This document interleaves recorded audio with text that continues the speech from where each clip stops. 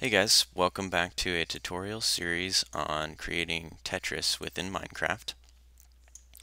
And in the last tutorial, we went over this moveIsClear function. I showed you guys the output, and I showed you guys what it's supposed to be doing. Basically, it's being able to ask the question in our program, is it okay if we move a block in a particular direction, whether it's left, down, or right? All right, so let's go ahead and show you the code, and hopefully you got it right, but or not right, but hopefully you get the same output. But if not, we can show you the output. I wouldn't expect you to get it right the first time. Okay, so this is our move block.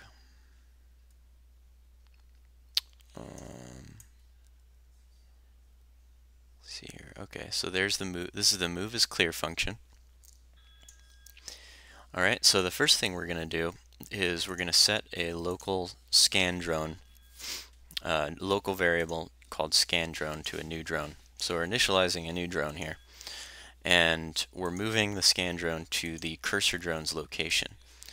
And we went over the reasoning behind this before once, which is so that we don't want to compromise the location of this cursor drone. So we're just checking to see if this move is clear. We don't want to actually mess up the location of this cursor drone by moving it around.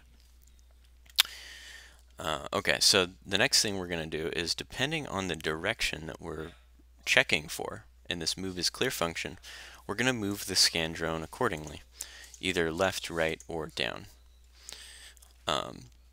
The next thing we're going to do is we're going to get the locations of the locations that need to be scanned based on the current location in the little Tetris world that we created, as well as the block's type and orientation. The type being one of those letters like I, J, L, basically the shape of the block, as well as the current rotation or orientation of the block, whether it's upright or upside down. Okay, so we have our locations in this variable called location list. Now we also need to get the type of material that calls for this type of block.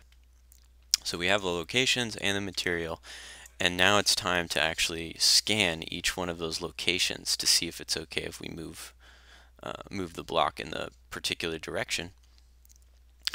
Okay, so for each item, and this is called an kind of called like an alias variable. So for each item, and we'll call each item K in the list called location list, we're going to set the local variable called current scan target to the material at K, which K, remember, is this alias. K is actually a location in the location list. Okay, so we're setting that local variable to that material. Okay, and then like you saw in the console output in the actual Minecraft game, we're sending the message of the current scan target to me. So that way you can kind of see the output as it's being run. And I actually just put this line in for you guys so you could see. Okay, and then here is the actual moment of truth. So we're testing to see if the current scan target is not material and the current target is not air, return false, meaning this material is not air, nor is it material. So it's not the material of the block. So in a case of like a diamond block, this is basically saying the current target, this material at this location, is not diamond and it's not air. So this is, you can't move this block at this point, so return false.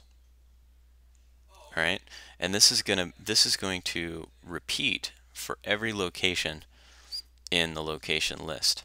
So if it gets through without finding anything that is not the material or air, then we're going to end up returning true down here. Okay, so that's it. And now you can already see we've got both in our draw block function and in our moveIsClear function, we're using the getLocations function. We're reusing those locations. So you can already see that drawing up that function the way that we did is going to be super helpful, and we're even going to use the getLocations more in other functions that we're doing. All right, so in the next tutorial, we'll actually go over the rotationIsClear, which is really similar to this. It's going to require one additional helper method. We're going to go over the rotationIsClear output, and we're also going to go over the algorithm for that.